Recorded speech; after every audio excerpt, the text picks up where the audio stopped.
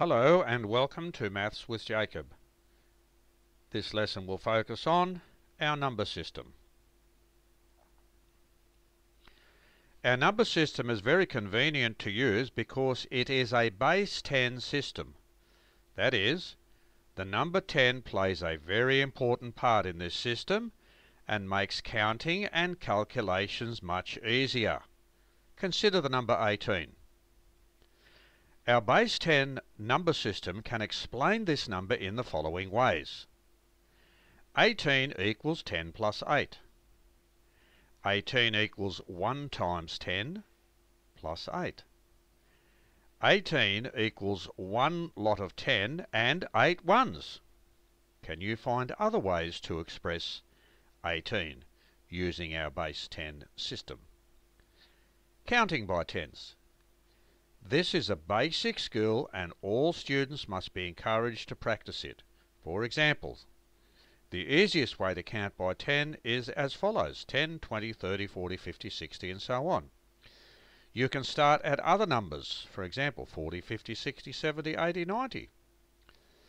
You can start at a number and go down and decrease as you go down to 0, and there's an example here. You can start at any particular number and just keep adding 10. So there are the two examples here. So this one here, we start at 5 and keep adding 10, or we can start at 8 and keep adding 10. And you can see how easy it is, because if we start at 5, the last digit is 5 in each case. That's why it's such a beautiful system. And if we start at 8, then the last digit is 8 in each case, and it makes it so much easier. The hundreds chart. So this is a very interesting chart that's used in a lot of classrooms in the primary schools, where we go from 1 to 10, 11 to 20, etc., right up to 100. The hundreds chart to the left is very popular in classrooms and helps students to practice many skills with respect to counting. Counting by tens starting from 10. You can see that in the last column.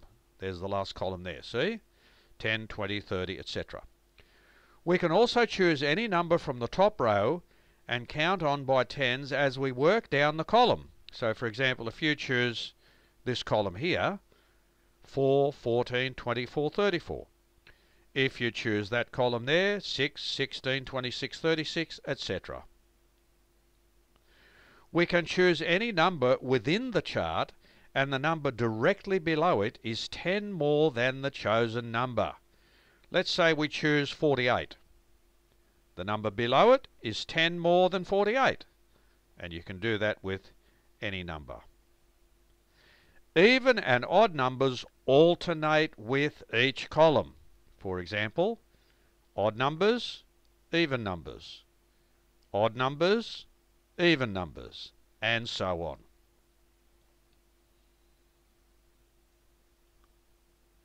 Now here's another hundreds chart. You can see from 1 to 100. Now I've got some numbers highlighted in green. Now what does that mean? Or what does that tell us? The hundreds chart to the left highlights the 4 times tables from 4 times 1 equals 4 up to 4 times 25 equals 100. Can you find other examples of times tables?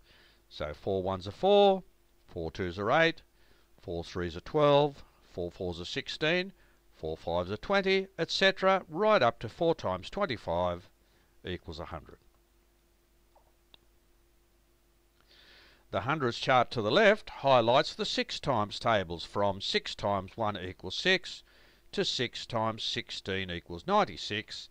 Can you find other examples of times tables? 6 ones are 6, 6 twos are 12, 6 threes are 18, 6 fours are 24, 6 fives are 30, and so on. So we've seen some interesting little sums in this video, and we've just seen the very importance of the hundreds chart, and a lot of work can be done on the hundreds chart. So see if you can explore it with your teachers and see what other patterns you can come up with.